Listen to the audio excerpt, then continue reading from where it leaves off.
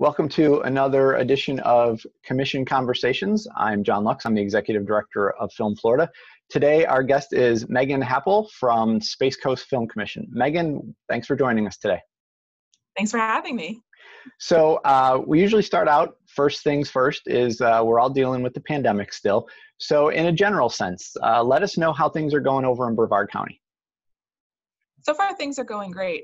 We did put a pause on it for a little while because our county was closed to tourism and people coming in, but we've since opened up the county and permits have started coming back in. So we're really excited about that. We've got a couple of things coming up that I'm really excited about seeing once they've finished. And because we are still following CDC guidelines, we are recommending people to use masks, have hand sanitizer, use smaller crews if possible. At the moment, I believe we are open to having around 50 people in different groups per the state guidelines. So that's roughly where we are right now, but we are still encouraging that or smaller. And for those that aren't aware, you recently replaced the retired Bonnie King, who is in that role for quite a long time. Talk about how things are, getting kind of your feet wet on the Space Coast as the person in charge of the filming side of things. Yeah, so I joined the Space Coast Office of Tourism back around Valentine's Day. So the past 4 months have been a whirlwind of getting used to my new role and getting used to the Film Commission as well. And it's been absolutely a blast. And I really have to thank everyone who's been helping me out, from Bonnie to Nikki and Susan, all of our city managers, Parks and Rec. Everybody's been really great and knowledgeable. So anytime I have an issue or I'm not sure about something, there's somebody that I can reach out to help me get it taken care of. And everything has been relatively smooth sailing, other than, of course, coronavirus came up and that put a halt on a lot of things that were going on. But everything's starting to pick back up at this point. And now you handle both the filming side of things, but you're also involved in the tourism side. So talk a little bit about that balancing act.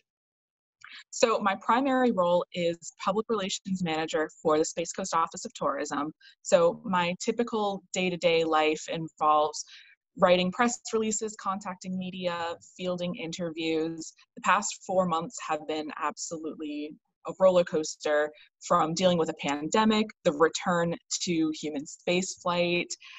We just ran a press conference for the governor, so it's been real crazy, but I'm super excited to not only be able to promote and talk to people about the place that I call home and I've called home for most of my life, Space Coast, but also being able to bring out my passion for the film industry. And it's something that I've been wanting to get involved with my whole life. So it's really exciting being able to do this. And I mean, it goes all the way back to my childhood. I remember my mom being an extra on Contact and Armageddon. So it's really been a blast getting a chance to step into this role.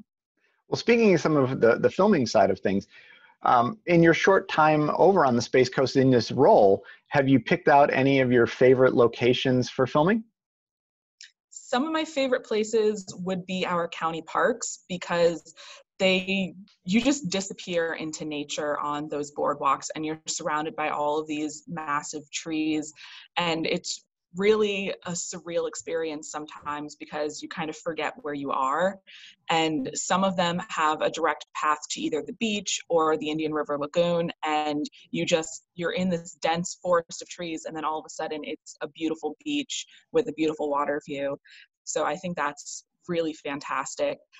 There's a location called Crane Creek, the Crane Creek Promenade, where if you're lucky, you can see some manatees there. But there's this beautiful old train bridge right there, a railway bridge. And I just think it's absolutely beautiful to me. So if you really like industrial type things, that's something that you could look out for.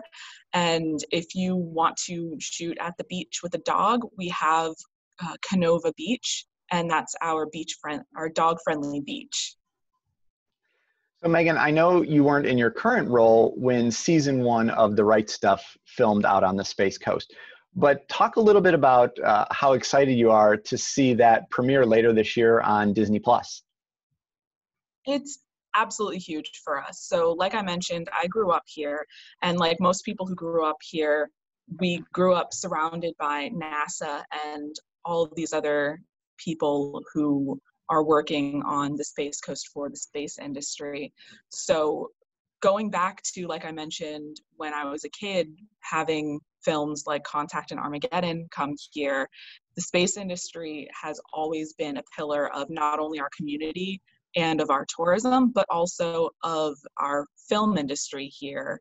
And getting something about the film and getting something about the space industry that was something that happened here and it's filming here is fantastic, because we did have a few projects about the early years of the space race that were filmed in other states. And I know that was something that I personally was very sad about. So getting The Right Stuff here is excellent. And I mean, I even had a neighbor who was an Air Force general who had stories about Chuck Yeager from back in the day. So it really is a huge part of the history of the Space Coast, hence our name. And being able to get to see that project come to life and have it be on National Geographic and Disney Plus is a complete win in our book. I agree. It was a huge coup for the folks in Central Florida and the Space Coast, and we're all looking forward to seeing it later this year. Megan, thanks for taking some time this morning to help us learn a little bit more about Brevard County and the Space Coast. Yeah, thanks again.